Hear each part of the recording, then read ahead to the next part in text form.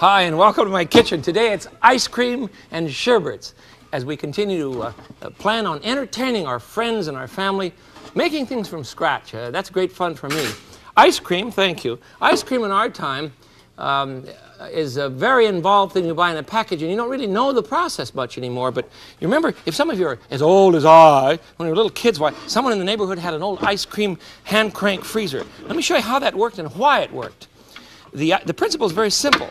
What you did was to put the ice cream mix, which consisted of eggs and a lot of buttermilk, a lot of high butterfat milk, I should say, good cream, you see, into the drum, and you had ice on the outside mixed with a little salt. Then when you pour it in, and you would turn the crank, and it would scrape the mixture from the sides as it began to freeze, you see? So that in that way, the mixture would fall down upon itself, and it would keep mixing, and it would keep freezing. And after about an hour cranking, why, you could turn to all your friends and say, hey, we're all ready, and we're going to have a grand time. And it was delicious ice cream. Now, the difference between this sort of ice cream, this is really close to what the Italians call gelati. And you know who brought us gelati to this country? You know who brought us ice cream? A fellow by the name of Tom Jefferson. Tom brought us so many wonderful things. I don't know how to thank him, but every time I'm in Washington, D.C., I always stop by his memorial and wish him well and thank him again for the wonderful things he brought us. He brought it to the colonies, served it the first time at a dinner party, and then through the years, the process has changed considerably. We no longer make it in an upright tube, you see, scraping it down, which is the old gelati style, but we do it on the side so that as the drums roll, it's whipped up in air. So we really make frozen whipped cream, much more than we do a solid ice cream.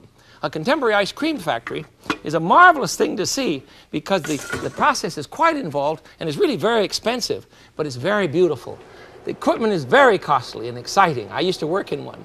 The mix is placed in a small vat. You make the ice cream mix first, and then you put it in what they call a seasoning vat or flavoring vat. He's adding some strawberries, you see, to the mix. You know, all ice cream starts with vanilla ice cream, and then finally into a freezer.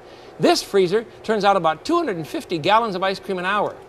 That's why you can't ever shut the thing off, or it'll just freeze solid on you. I know because I did it once at Arden Farms in Seattle.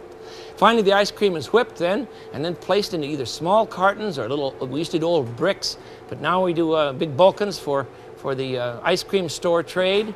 And here you can see the pieces of strawberry in this beautiful ice cream. Just little chunks of strawberry, you see?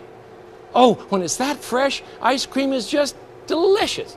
The only thing I didn't like about the ice cream factory was going into the freeze room because it's 20 below zero in there, and you can't even walk. Your toes freeze to the floor. It's just desperately cold, but that's the only thing you can do in order to keep the ice cream fresh. So the minute that it's whipped, it is frozen at 20 degrees below, so it's ready right away. Michael, bring me some ice cream from this fellow. This is the Peacock Ice Cream Factory that we just saw. Thank you.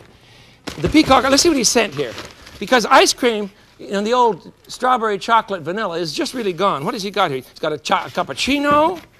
It's tell you it's not the same old stuff. Fresh peach ice cream. Here's a cinnamon ice cream. It is cinnamon. It's kind of like those red cinnamon candies. That's beautiful stuff. I didn't even know that was here. Pistachio nut ice cream. I would have expected that. That's terrific. Then we have a rum raisin. That sounds good. Here's a club chocolate. Which club did he get it from? I'm wondering. Peppermint candy. Oh, Channing's ready for that one. Here's a maple walnut. Mocha chip. You know, with all these flavors, we still sell more good old vanilla than anything else in terms of flavors. I love vanilla best myself. This is good quality. Well, let me clear a spot and I'll show you how to make some ice creams yourself. There's no reason, or some sherbets, you know. In the old days in France, they used to serve sherbets in the middle of a meal. Halfway through the meal, you'd stop and have a nice sherbet. Sherbets are not terribly sweet, and they're not made with a lot of butterfat, so that you can have a good time with them and not consider it fattening. The difference between a sherbet and a sorbet is, one, arrogance. It's a French term. I hate to see it in an American menu, but there is a difference. Generally, sorbets or French sherbets have egg white in them, and American sherbets have a little bit of milk in them. Not cream, but a little bit of milk. Let's make one. I have a marvelous thing for you to taste. You better see the equipment first, huh? In our time, we can use the old can cranker, or you can spend a mint, just spend a fortune on an electric gelati maker. They run around $300. Or, here's an interesting one. This one is, but you have to have the refrigerator. This one is literally a gelati maker. This dome you refrigerate first, you see. You see it has ridges so that the thing can really get cold. And then you put the blade in, and you see the blade works just like a regular gelati maker. It scrapes it off the sides. It does not roll it on its side. That's how you get air into it. In our country, legally, you can put 50% of air into your ice cream and up. That's what the law says. So it can be, when you buy a package of ice cream and you melt it down, you may have only a cup in there if they whip it full of enough air. But it must contain 10% butterfat in order to be called ice cream, or up to 14%, then you can call it catering ice cream. That's the good stuff. And you just blow up like a balloon. So we do not control the amount of air you can whip into ice cream. High quality ice creams have very little air in them, much less. Gelatis have no air at all. So this one works well. And you just plug it into your refrigerator in the freezing unit. No, you can't buy this without the refrigerator. But it works very well. I'll show you how to use one. Because I want to make a wine sherbet for you. Let's see. No, I'm not putting, am I putting any milk in there? No. Yes, I am. Some cream in this one, so it is a sherbet, an American sherbet.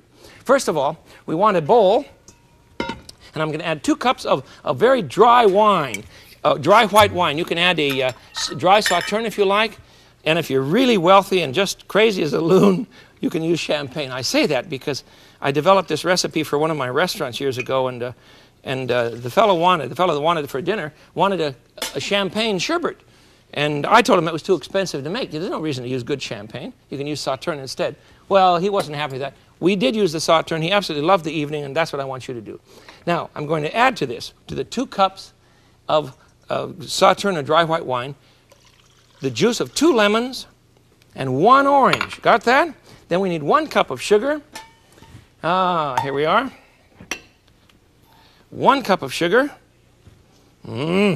And to that, we're going to add 1 cup of water. And then we're going to add half a cup of cream to flavor it. Or you can use milk. If you want a low-cal dessert, you can use a nice milk. Where's the cream? Here it is. I'm just going to use a little bit of cream here, handy. It makes a very rich one.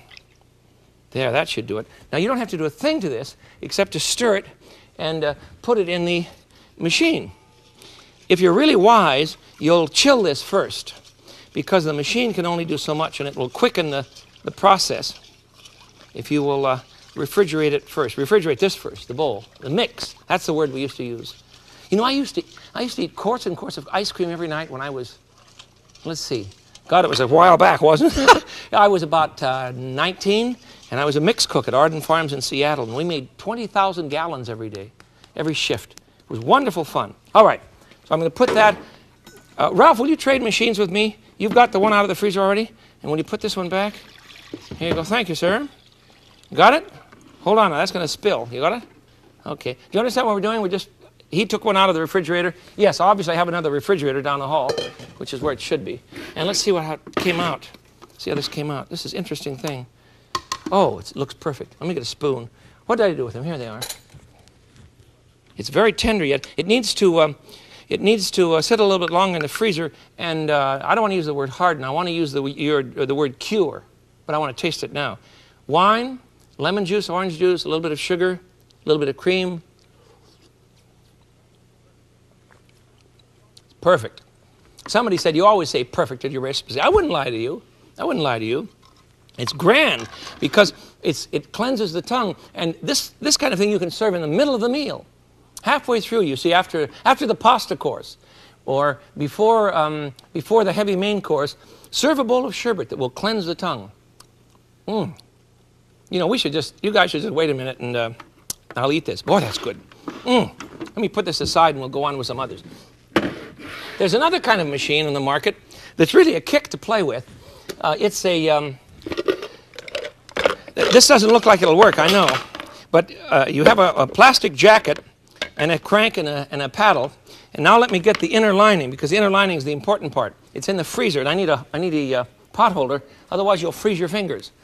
What you do, it's lined with, it's a bucket lined with that blue, what do you call it? Blue freeze 'em up ice for your summer packaging, you know, when you're going out on a picnic.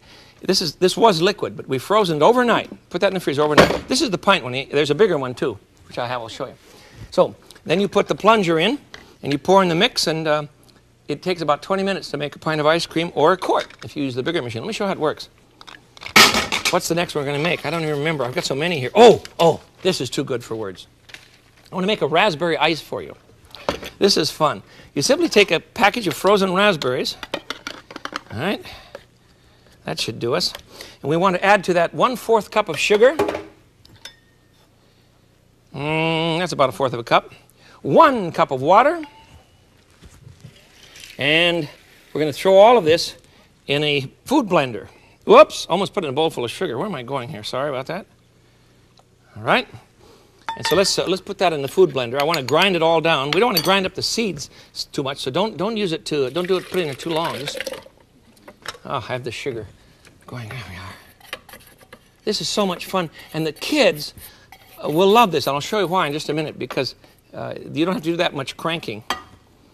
Are you ready? Well, I don't know whether this has so many gears on it. I don't know whether to put it on wash, rinse, or dainty things. Let's try this one. There we go.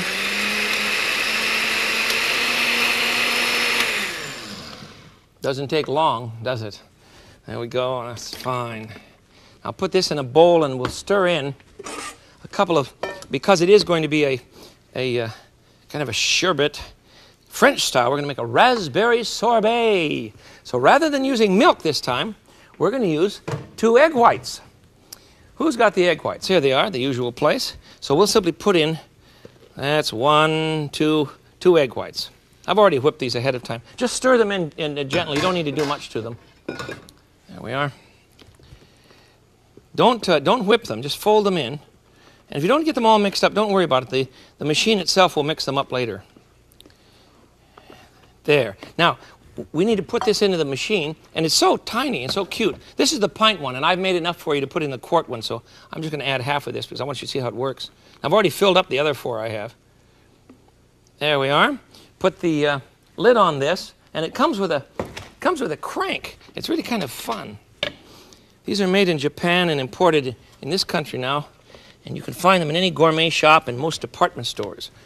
Tell them you want the ice cream machine that does it all by itself. It doesn't need any ice at all.